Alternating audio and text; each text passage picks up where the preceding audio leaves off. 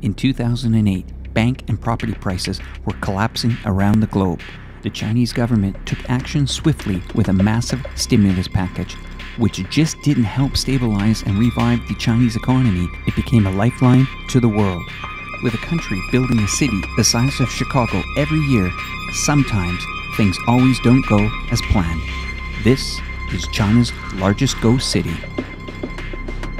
China's most deserted ghost town, Kangbashi, Ordos. Would you ever want to live in a deserted city? We all know China is one of the fastest growing countries in the world. With new roads and world-famous infrastructures rising faster than ever, China builds beautiful and diverse cities of culture. While China builds new cities, inhabiting these big cities will take much longer than expected. Hundreds of kilometers west of Beijing, in the arid deserts in Inner Mongolia, is Ordos, China. A new, infamous city was born. With generous roads and gorgeous infrastructures, this city, built from scratch, shocked the world for something they did not quite have: people.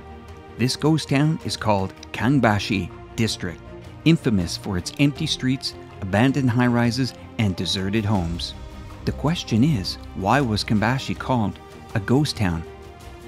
Journalists flocked to Kangbashi from the BBC, Al Jazeera, and highlighted the lack of people living in the city. Statements quickly spread, earning a global reputation with many names: a ghost town, dead city, a failed dystopian.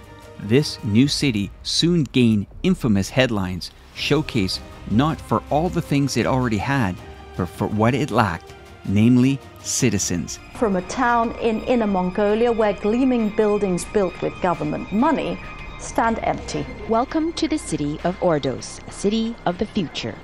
But no one's moved in. The city stands empty. This is what Ordos looked like 2 years ago, a city of the future in the middle of nowhere. To our confusion, no one lived in Ordos. They tell us that almost every single one of these apartment units have been sold, but no one is living in any of them. The building hasn't stopped. Somehow people are convinced that if you keep building, people will come. It's a ghost city with ghost apartments. No host or hostess, just ghost owners. So the incentives in the system are to build. And if that's the easiest way to achieve that growth, then you build. So local officials here built. Empty homes, new and neat. Block after block. In 2009, this city was in a constant stream of criticism from international media. According to the media, Kangbashi had been the recipient of a Chinese financial crisis.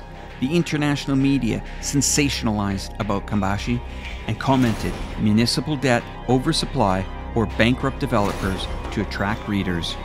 Many media outlets have declined to return to the area or offer a follow-up update, and that is what we're about to do now. Savvy reporters from the Times Magazine and Al Jazeera did not ask municipal governments before making any of these statements.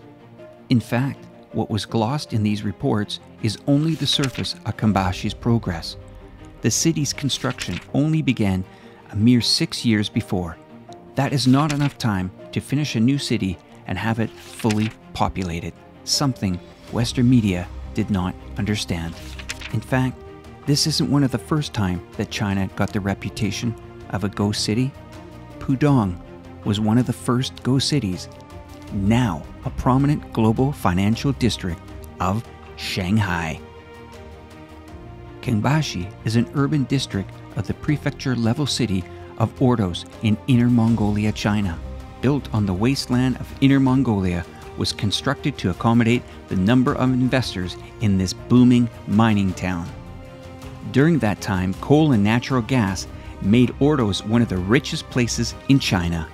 The Chinese government thought Kangbashi was going to be one of the fastest growing cities in China.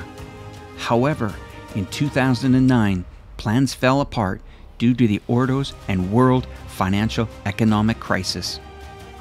And now Ordos City, Kangbashi New Area, is frequently described by the news media as a ghost city.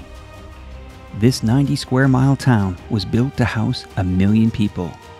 The idea behind Kangbashi was for it to serve as an administrative center of government offices and Ordos municipality of the middle and upper class residents.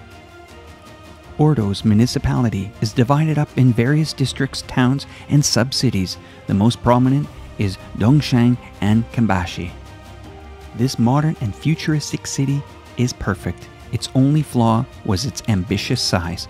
For the first 5 years, the population of Kangbashi had no more than 30,000 inhabitants. The vast area was too large to fill in a short amount of time, with streets 40 meters wide and intersections half a kilometer apart. This wide gap physically separated people and destinations. However, the emptiness of Kangbashi is a deception. This new Chinese city is far from dead. The original plan for Kangbashi is 1 million people by 2023. And we all know the progress of China. In the middle of 2019, Ordos and the government of China secretly reversed the town's fortune with one amazing strategy. Ordos, with the help of the government, moved some of the city's top schools to Kangbashi, which meant if the parents wanted their children to get the best education, parents had to move their children to Kangbashi. Putting such top prestige schools was not originally in the strategy, but it was the right strategic move. Parents did move their children to Kangbashi, and the population slowly added in numbers, slowly bringing this city the life it deserved. Certain regulations had to be followed. If parents wished to send their young children to a school in a particular district, they must also own a home in the exact district.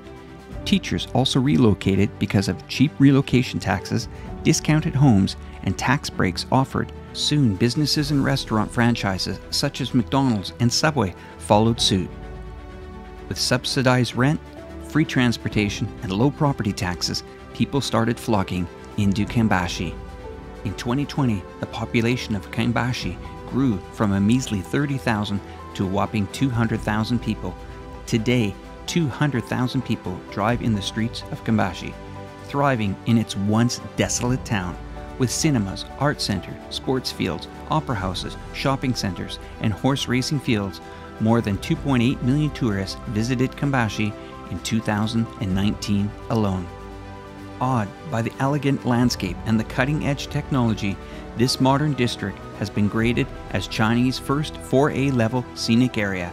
In 2019, about 85% of the condominiums in Kangbashi had been sold and have wealthy Chinese and foreign owners. This large city has now expelled its reputation as China's ghost town, thriving in education, business, entertainment, and tourism. The place now has over 4,500 businesses operating 2 plants for electric car productions and 30-story tech tower. So much for calling it a ghost town now. Talk about growth. With the area's ghost town status seemingly shaken off, the local government began approving condominium construction for the first time in 8 years. As many as 10 new projects are set to be green-lighted by the end of the year. However, Kangbashi still faces obstacles.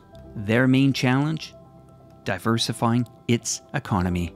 With Kangbashi located in the middle of the desert of Inner Mongolia, the area's isolated geographically is still one to tackle.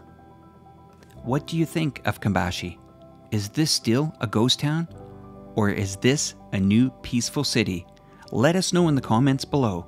If you've learned something, please do not forget to leave a thumbs up and make sure to subscribe to Reportify Media. Until next time.